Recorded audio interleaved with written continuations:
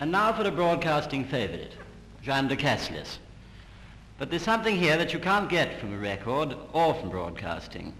This is one of her Mrs. Feather sketches, and it's a very involved telephone conversation, remotely concerned with Dig for Victory.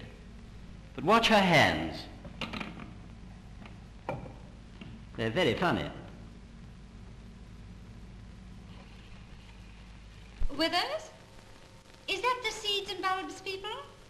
Oh, I ordered some letters and creepers and lettuces. I particularly asked you for quick risers, spring being so much earlier this year, but I'm really most dissatisfied with the goods you've sent me. What's wrong with them? Well, everything's wrong with them. They're not rising, they're sinking. Did I put them where? In whose bed? No, I didn't put them in anyone's bed. At least not the creeper. You told me he'd do better up against a wall.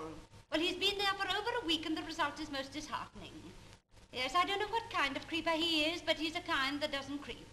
And the gentleman who sold him to me told me he was a particularly fast creeper. He said it had won a prize, it crept so fast. He even said it had got into trouble for exceeding the seed limit. What? Is it a little red plant with thorns? No, it's pale green and it sags. It sags badly. It's not a creeper? What is it then? A lettuce? Good heavens, do you think I could have got them mixed? Oh, that would be very unlike me, I'm sure. Yes, well, of course it would explain quite a lot. I mean, the salad would naturally refuse to creep up the wall. You couldn't blame it. Did I put the creeper where? In an open bed? You suggesting it would be more likely to creep if it got into a bed that was open? It wouldn't. Well, it didn't. No, Withers. Excuse me. It started sagging long before there was any question as to what sort of bed it would occupy. Yes. Well, at any rate, I've scratched them all up and posted them back to you. Perhaps you could ginger them up in some way for me. But you understand, don't you? They're no use to me as long as they're in that condition. They only spoil the look of the garden and depress all the other plants. Now, Withers, I have a little empty corner in my garden, and Edgar, that's my husband, he thought that a nice young bean would be a good idea. Now, have you a young bean you could recommend? I mean, one that would be full of beans very quickly. You have all sorts of beans, of course. French and broad, yes. How French? How broad? No, I mean, do they differ much in width? About as broad as they're long. Yes. You suggest what?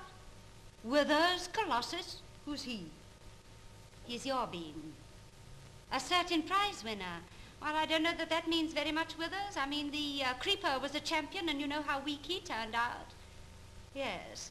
I don't think I'll risk it somehow. No, I'll just have a couple of little pansies.